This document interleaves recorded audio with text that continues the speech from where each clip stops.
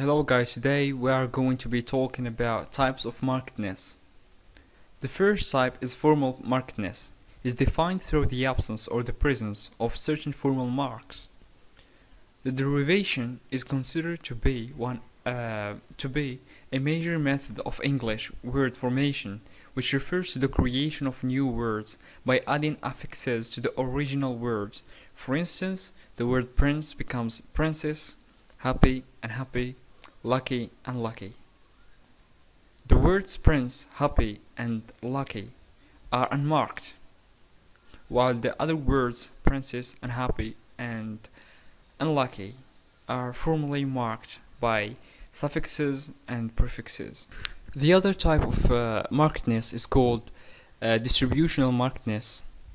The unmarked words here are more general in meaning than the marked ones. For example, in the following question, the word old is unmarked. How old are you? It is unmarked because the meaning is more general and neutralized to age. So, old here doesn't mean that the receiver of the question is old.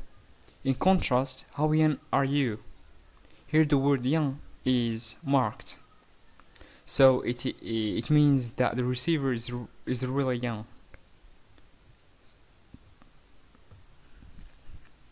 Another example is in the word far versus near. For example, if someone asks you this question, how far is the station? This question does not reveal that the station is far.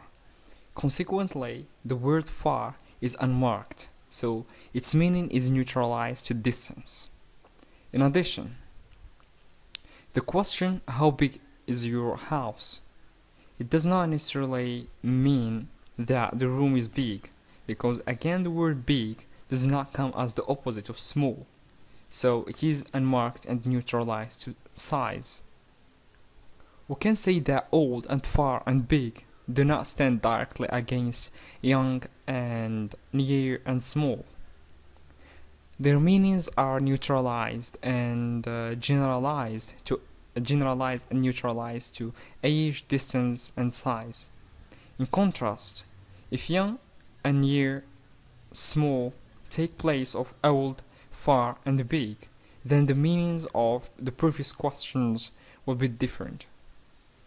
This phenomenon is basically well explained by pollyanna hypothesis, which first conducted by Boucher and Osgood in 1969. It states that people subconsciously tend to focus more on the bright side of the world.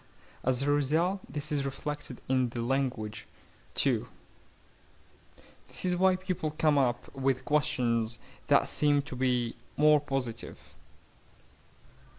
Another markedness is called semantic markedness, which means that semantically marked words are more specific than those that are semantically unmarked. For instance, the words actress and waitress are semantically specific to female.